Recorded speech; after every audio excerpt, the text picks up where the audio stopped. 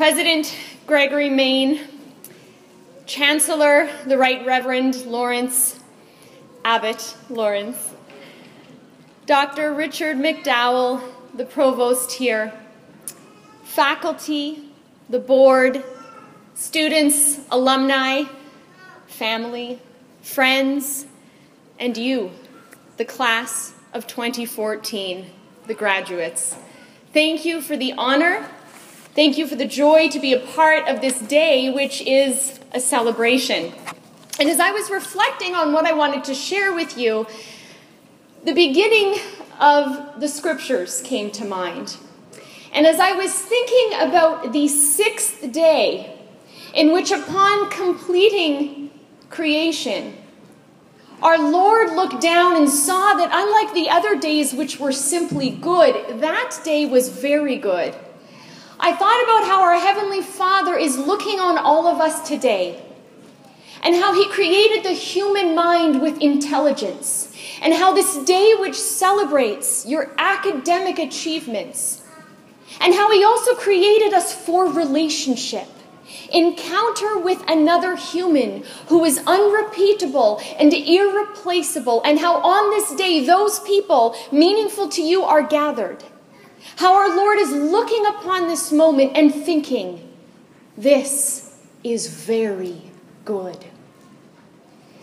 When I was very little, not too little, but little enough to read childlike novels, there was a type of book I loved to read. And it was called Choose Your Own Adventure. I don't even know if these books exist anymore, but what would happen is you would read about 1/3 of the book.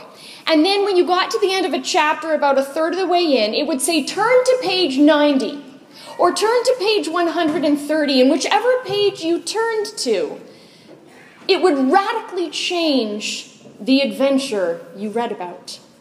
And as I was reflecting on those novels, I was thinking about how our lives are very much like a Choose Your Own Adventure novel. Every day we make choices and decisions which profoundly impact the adventure of our lives.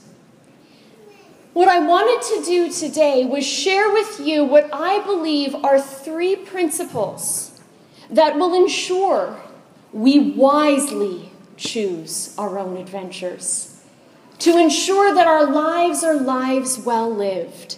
For you are at the close of one chapter and about to begin another. How do you begin with wisdom? How do you ensure it's a life well lived? I believe our lives will be well lived if they are lives focused on others. Our lives will be well lived if we believe in the power of perspective. And our lives will be well lived if we do the right thing, even when it's hard. And I believe those 3 principles are already principles you have been living by, which brought you to this moment. And the challenge is to just continue carrying them forward. The graduates, you are recipients of that first principle of focusing on others. For it is the loved ones that have gathered here today, your parents or grandparents, aunts and uncles, friends, who have been focused on you. And as a result of focusing on you, have contributed to this great moment. And the best way we can honor people who have put others first is to let their legacy live on by us putting others first. Because we know when someone lives a life not oriented to the self, but oriented to the other, that there's something attractive about that kind of life. And when someone lives not for the other, but for themselves, there's something repulsive about that. That can be seen in what I like to call a tale of 2 captains. 1 month ago, a captain had to choose his own adventure. 5 years ago, a different captain chose a different adventure. One of them focused on himself, but the other focused on those around him. 1 month ago, devastation struck South Korea when a ferry with hundreds of teenagers capsized. And that made international news not only because of the loss of life, but because the captain of that ferry abandoned the ship. And our world looked at what he did. And we knew in our hearts there was something wrong, and we knew it was wrong because he put himself first. But 5 years ago, a very different captain in a very different crisis made a very different choice. 5 years ago, an airplane taking off in New York got struck by Canada. I have to actually apologize on behalf of my country. But you see, our Canadian geese decided to take the same flight path as this airplane. And so, my apologies. But as the captain of this airplane was taking his plane up into the sky, the Canadian geese decided to fly into the engines. And that captain realized he needed to make an emergency landing, and he had a choice to make. Crash his plane into the buildings of New York City, or do his best to land his plane as safely as possible on the Hudson River. And so he chose the latter adventure. And with the grace of God, with what became known as the miracle on the Hudson, that captain landed his plane, and when it came to a stop, everyone inside would have done what they were told to do at the beginning of the plane. In the event of a water landing, I always tune out. As a frequent flyer, I never pay attention for what you should do in the event of a water landing, because I always think, in the event of a water landing, I'm dead. And then the miracle happened, and I thought, I need to pay attention. So, everyone, if they had tuned in, would have realized, grab your life jacket and go to the nearest exit. The people at the back would have gone to the back, but they didn't know something very important. They did not know that the tail of the plane was submerged in the water. And when the first person to get to that emergency door whipped it open, water started flooding in. Now everyone at the back is getting away from the back of the plane, and they're exiting out the middle doors, and they're exiting out the front doors. And as everyone is escaping the back, one person, Captain Chesley Sullenberger, was walking towards it. And as water was filling the cabin, he walked the aisle twice to make sure no one was left on the plane. He was the last person to get off. Our world looked at what he did and instantly cried, hero. Why? Because he put others before himself. And we know, looking at his example, that there is something true and something good and something beautiful about that for which we are to follow. But ultimately, whether it's the self-sacrifice of your loved ones or the self-sacrifice of Captain Sullenberger, these are mere reflections or mirrors of the ultimate sacrifice in which the other was put before the self. When our Lord gave his life, greater love has no man than this, that he lay down his life for his friends. So moving forward, if we are to be focused on the other, part of focusing on the other is not only the other in front of us, but the other above us. Who are we living for? And what does he want us to do? One of my previous spiritual directors encouraged me to read a phenomenal book called The Soul of the Apostolate.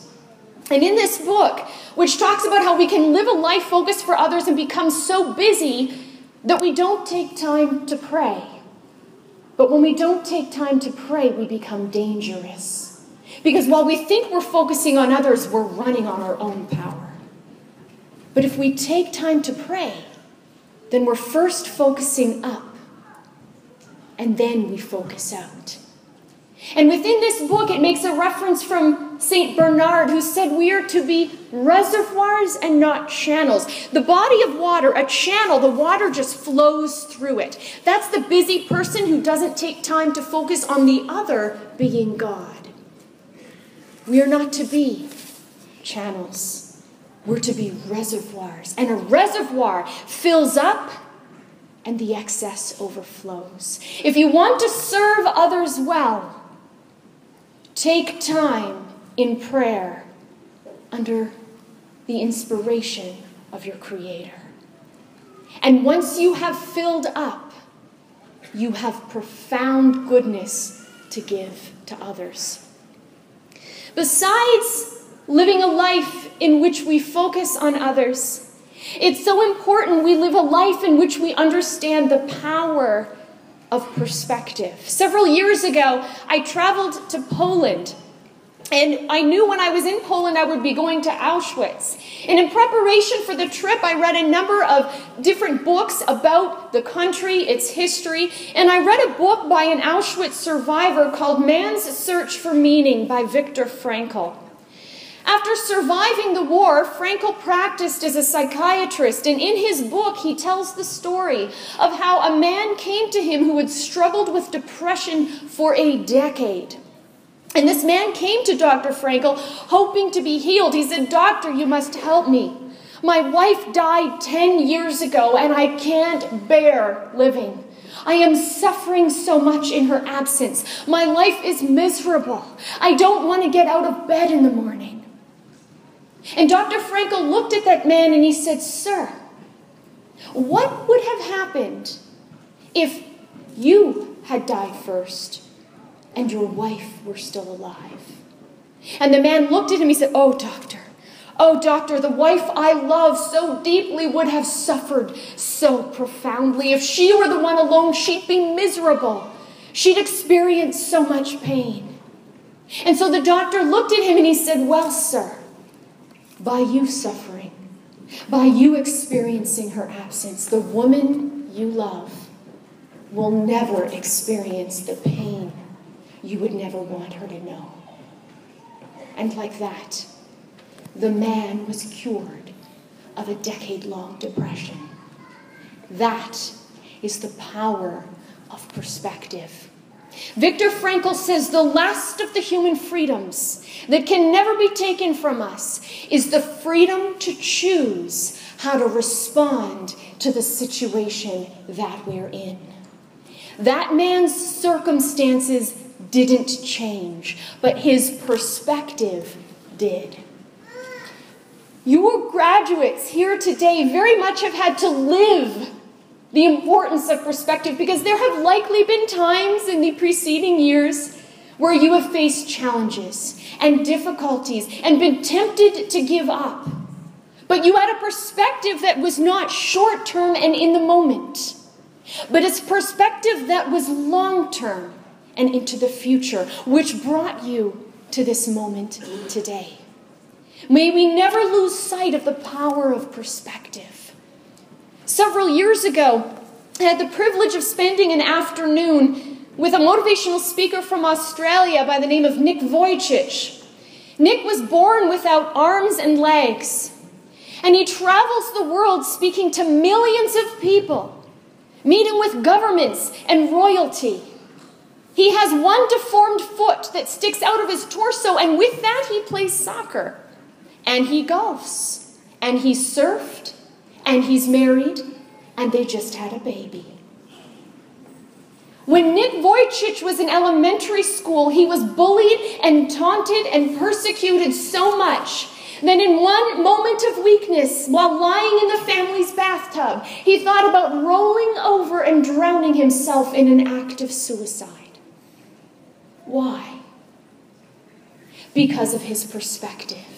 He was focused on what he couldn't do and what he didn't have and how he thought his future looked grim. But one day when Nick was reading the scriptures, he came across the 9th chapter of John, which says, "And as he passed by, he saw a man blind from birth. And his disciples asked Jesus, saying, 'Rabbi, who sinned, this man or his parents, that he should be born blind?' Jesus answered, 'It was neither that this man sinned, nor his parents, but it was in order that the works of God may be displayed in him.' This man was born blind so that the works of God may be displayed in him." And Nick read that and he thought, I don't have arms and legs, so the work of God can be displayed in me. And he has done profound things with his life, and it's because his greatest obstacle became his greatest opportunity. Which areas in your own lives are your handicaps? Physically, maybe, but what about mentally, psychologically? Where are we weak? And rather than on focusing on what we can't do and don't have, should we instead focus on what through that weakness we can do, so that the works of God can be revealed in us? Perspective. A life well lived. An adventure chosen wisely involves perspective and being focused on others. And finally, it involves doing the right thing, even when it's hard. Again, an experience that you graduates are likely familiar with. Times where things got so difficult you wanted to give up, give in. And yet, you didn't. You've incurred debt. You've faced challenges. You've stretched your brains in ways you thought weren't possible. You've had to juggle commitments with family and school obligations, extra jobs, but you persisted. You did the hard thing. Don't leave that attitude here, but take it with you. Too often when we read the news, it's filled with negative, disturbing scandals involving corporations and involving politicians, and sometimes even involving leaders of our churches. And we look at these scandals, and we could ask ourselves why, and I'll tell you why those scandals happen. Because the people amidst the scandal choose the easy way, or what they thought was the easy way. But we are called not to the easy way, but the right way. And the right way is often the hard way.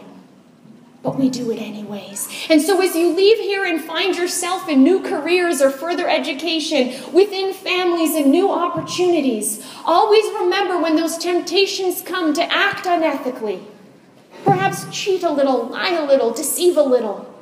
Those temptations come perhaps to be silent when we know we should speak. We should ask ourselves, what is the right thing? And the moment we identify the right thing, we say it doesn't matter if it's the hard thing. I am going to do it anyways. Authors Alex and Brett Harris have written a book titled Do Hard Things. That should be our mantra going forward. Do hard things. If we think about so often we humans may find ourselves in a challenging situation, we confide with a loved one, we say everything that's the problem when we summarize it with, I just don't know what to do. Might I suggest to you, we often do know what to do.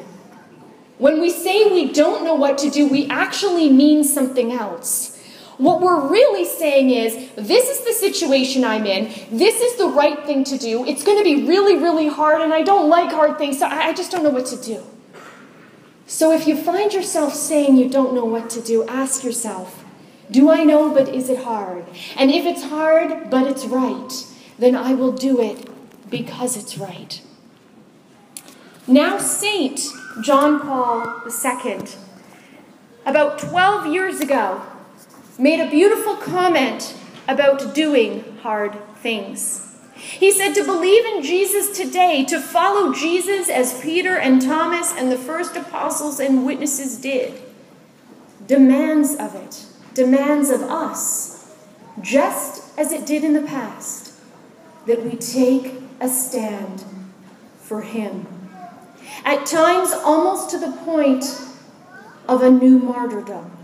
The martyrdom of those who today as yesterday are called to go against the tide in order to follow the divine master. That is doing the right thing even when it's hard. It's to go against the tide in order to follow the divine master. And as we move forward, and if we have that attitude of doing that right thing even when it's hard, of realizing that we can choose our perspective, and finally, of focusing more on others than ourselves, then I believe that through our lives we will be able to say, my life was a life well lived. My adventure was an adventure chose with wisdom. My life is a living out of the words of Mother Teresa, who once said, I am a little pencil in the hand of a writing God, sending a love letter to the world. Write well, write wisely. God bless you and congratulations.